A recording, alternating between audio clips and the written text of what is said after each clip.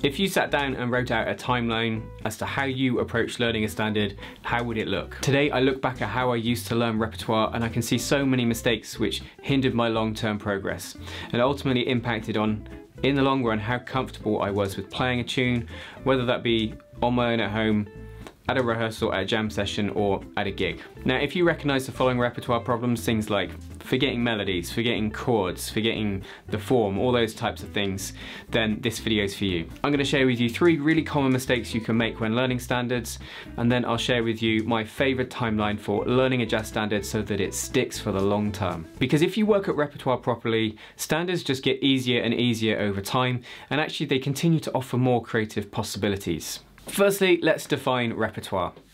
Definition of repertoire is all the plays, songs and pieces of music that a performer knows and can perform. Now that's a very broad definition of repertoire, obviously applicable to different art forms and creative endeavours.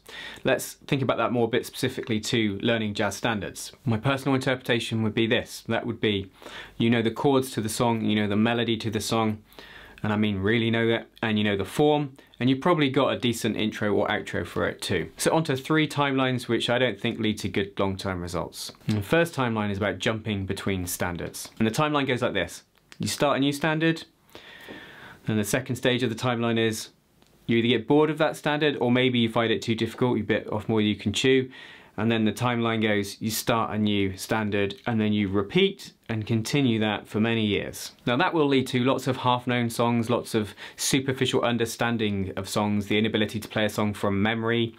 And what you don't get in that kind of approach is really the ability to giving yourself enough time with the song to internalize the sound of the chord structure, to appreciate the harmony and to just really know that melody to the point where you can sing it and play it on the guitar without needing anything to help you do that. So if you find yourself starting a standard, then jumping to another and just continuing that, that's something you want to try and nip in the bud and think, I need to stop doing that and focus on what is my repertoire, what songs do I actually want to get together properly. Now the second timeline I encounter a lot when working with students, and that is not memorizing standards. And it goes like this. First stage, you start a new standard.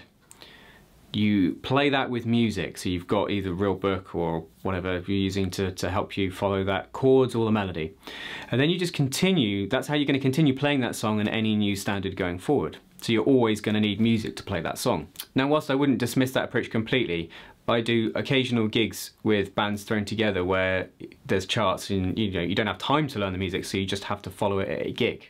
But when it comes to at home, in the practice room, learning repertoire, I think this is a real issue. It might help you execute the chords and the melody as you're following along and playing along, but do you actually know the standard? Do you know the song?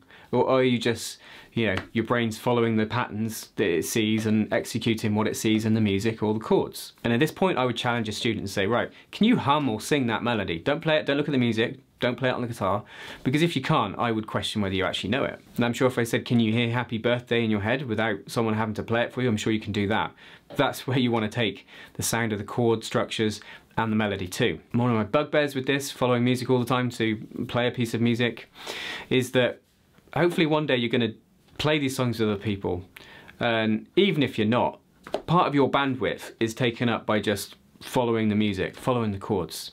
And that for me means we're missing out on, well, that bandwidth could be used for better things. It could be used for trying to play it expressively, dynamically, or if you're playing with other people, really listening to what they're doing and how what you're doing is interacting with their instrumentation. Now timeline 3, start a new standard, play it without understanding it, repeat with all other standards in the future, which for me means you miss a massive learning opportunity, which is to make connections between songs, recognizing similar chord progressions and movements, which makes it much easier to remember and hear standards. So if someone's playing without understanding what's happening, say if we take the opening to All the Things You Are, the first 8 bars, they're literally just seeing that as F minor 7, B flat minor 7, oh then there's E flat 7, then there's A flat major, and so forth. Whereas someone that understands it appreciates what key they're in, and that's going 6, 2, 5, 1, 4, then a secondary dominant, then leading to C major. It's not just a series of random chords that happen to sound nice. If you appreciate what's going on, it means you can more easily remember it because you understand it, but also you're able to, rather than, say, take it chord by chord, you see it as in a chunk and understand it and structure and break it up for yourself more mentally. And you might be able to relate to, recognize some of those pitfalls in your own approach to learning the repertoire. So what would make a good timeline? And this is how I approach things, and it's through years of needing to learn repertoire for bands and gigs, and just how I've managed my own practice time. So first off, when learning a new standard, you aim to understand it and intend to memorize it. Repertoire maintenance. Now, repertoire maintenance is the thing that was missing in all of the previous timelines I mentioned. And that is simply, alongside, say, learning your most recent new song, you maintain your old songs so you don't forget them. So I build into my practice working on a new song, but I'm also always constantly reviewing, maintaining, working on developing new ideas over, or just memorizing or ensuring I can remember songs for gigs. So I've got a new song on the go plus all the repertoire that I need to maintain. I would suggest creating a list. Now, the third step really isn't a step, it's more the outcome of doing steps 1 and 2.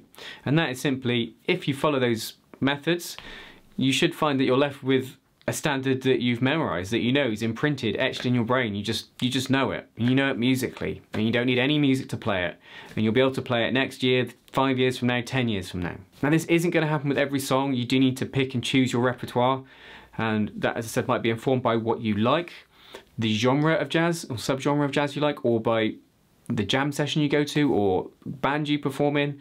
All those things would inform what is your repertoire and what you need to maintain and work on. Now, getting those long-term results, having a musical understanding of a standard, depends on many other things in terms of how you're approaching practicing songs. So you may find my video, which I'll put up on the screen, it's my 7 steps to learning a jazz standard, helpful. Thanks for tuning in. If you've got any comments, questions, leave them below. Don't forget, jazz guitar lessons every Wednesday with myself, Andy. Until next time, you take care.